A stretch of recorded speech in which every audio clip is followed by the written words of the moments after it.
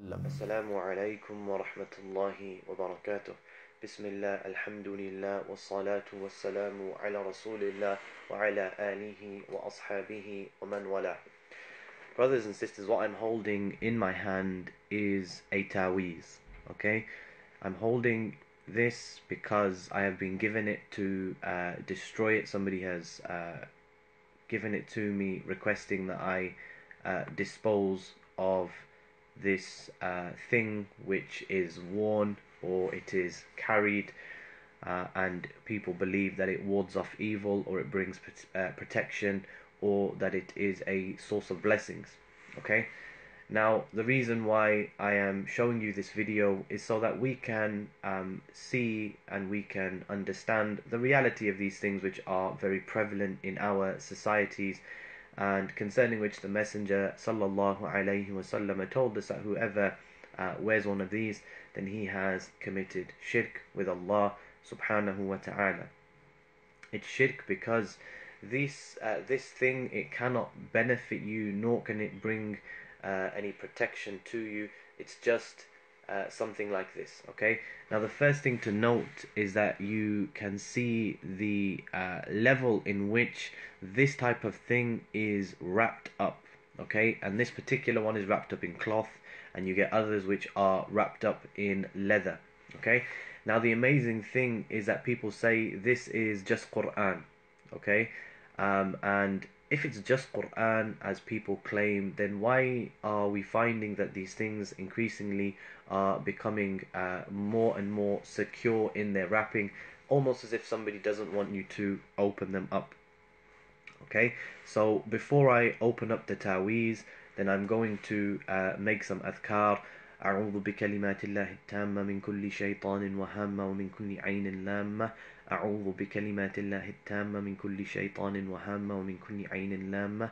أعوذ بكلمات الله التامة من كل شيطان وهامة ومن كل عين لامة. أعوذ بكلمات الله التامات من شر ما خلق. أعوذ بكلمات الله التامات من شر ما خلق. أعوذ بكلمات الله التامات من شر ما خلق.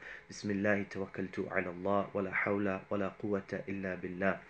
I'm in a state of wudu before making this or before turning the camera on.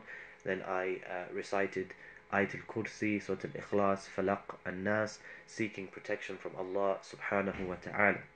And so we begin with the name of Allah Jalla wa Ala, seeking refuge from the shaitan first and foremost. A'udhu billahi minash shaitanir rajim. Bismillahir rahmanir rahim. Then what we can do is we can begin to open this thing up. Okay, now you can't see it on, perhaps I can show you, but this thing, it has been dipped in a particular fluid. Now Allah Jalla wa Ala knows best what this fluid is. However, as I am cutting this, I can see that the fluid is seeping from the actual cloth, and it's not unheard of for these types of things to be dipped in urine. Okay, and so I've got a pair of scissors in my hand, and this water that you see in front of me, I have recited over it, and then I have spittled into the water. Okay, so the scissors are not really working, so what I'm going to do is I'm going to use a blade and try and open it like that. And it's important when you are doing this that you are seeking the assistance of Allah subhanahu wa ta'ala, and so there is no harm in repeatedly reciting Bismillah, seeking the assistance from Allah subhanahu wa ta'ala. And so we are breaking the first layer, should we say, and we have got through the first layer, and what do we find? There's another layer. Okay, there is another layer of this fabric, whatever it is, whatever it's been dipped in. You can see now on my fingers that my fingers are moist, and there's an oily residue on my fingers. Okay, so again, seeking the assistance from Allah.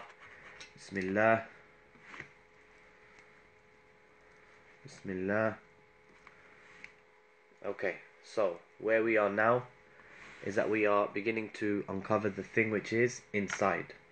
Okay, and as I've mentioned, you can see the residue on the tips of my fingers. Bismillah. Okay, so Alhamdulillah, we have taken it out of its cover. Now what we find, ikhwan, and this is very, very common, is a type of cling film type wrap that the text or that the paper is actually in. Bismillahi tawakkaltu ala Allah wa la hawla wa la quwwata illa billah. So that's the first layer, and I'm just taking all of this and I'm putting it into the water. That's the outer layer, and the inner layer is wrapped much tighter. Okay, but again, Bismillah, seeking the assistance of Allah subhanahu wa ta'ala. You can see on my finger there, I don't know if you can see, but there is this thing has been dipped in some sort of fluid. Allah Jalla wa Ala knows best what it is, so I'm just going to cut that off. Bismillah, again, into the water it goes. Okay, and so we open it up again.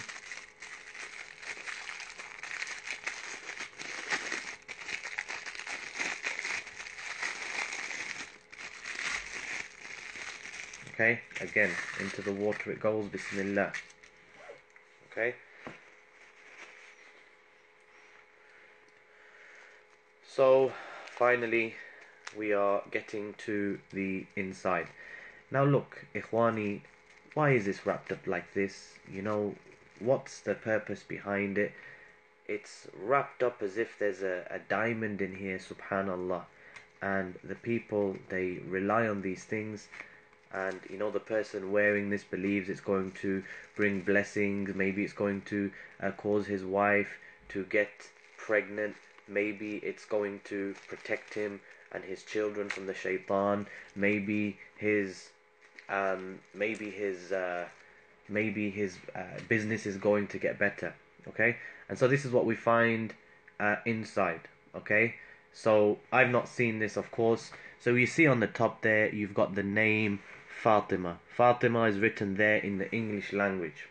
Okay, and what you see is that the way that it has been folded is that I am now unraveling it, and you can see as I'm unraveling it, it's getting longer and longer and longer.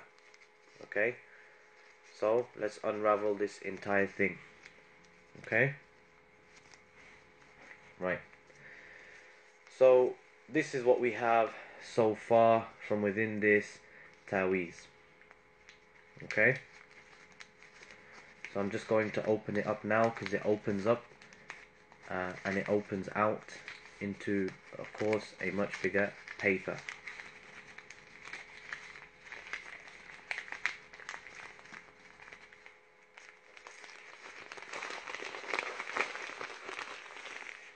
Okay, so this is what somebody believes is going to protect him or her.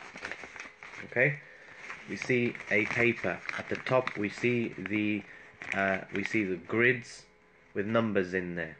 Okay, and this is something which is very, very common. Okay, very, very common, and we find at the top there they've written 786 in the Arabic language, and they believe that this means Bismillahir Rahmanir Rahim, and in reality it doesn't mean anything of the sort. It's just a collection of numbers. Okay, and you find that they are calling upon, or there are random names which are mentioned here. Basam and Mibal and all sorts of random names, ikhwani, we find them written on this piece of paper. Now this person would have been told this is the Quran, you're wearing it, the Quran is shifa, there's no harm that can come from the book of Allah. This person would have been wearing this, believing that there is some benefit. Okay, so then what should we do now? Okay, I always say to people, look, we want to cut this down, or we want to shred this down. Okay, so what I'm going to do, and I hope that you all have the common sense to understand that this is not going to bring you any benefit, nor is it going to ward off any harm from you in any way, shape or form. Then what should I do? Okay, so as I am now reciting, I'm going to say أعوذ بالله من الشيطان الرجيم بسم الله الرحمن الرحيم الحمد لله رب العالمين الرحمن الرحيم مالك يوم الدين إياك نعبد وإياك نستعين اهدنا الصراط المستقيم صراط الذين أنعمت عليهم غير المغضوب عليهم ولا الضالين. Ameen. And what I'm going to do is, as I am reciting, I'm going to cut this up into lots of different pieces. Okay, lots and lots of little pieces, and you can see them there taking shape. Okay, if I had a shredder to hand now, I would shred all of this, and then once it's all done, we're going to place it into the water. Okay, so let's do that now, and I will pause the video, and we will reconvene once that has all been done. So what we find, ikhwan, alhamdulillah, I've recited, put everything into smaller bits, cut it all up, and then I've just left it in this water which I have recited over. Okay, I'm going to leave it to soak in this water for a period of time, probably about half an hour. Then what I'm going to do is I'm going to drain the water, inshallah, and then burn all of this rubbish. This was done for a couple who were having problems in their marriage, arguing, etc. And so the Bidab, the Maulana, wrote them this Taweez, and they thought that this was going to bring blessings in their marriage, keep them together. Ikhwani, we need to wake up, brothers and sisters, we need to wake up, leave this shirk, leave this filth, leave this rubbish, come to Tawheed.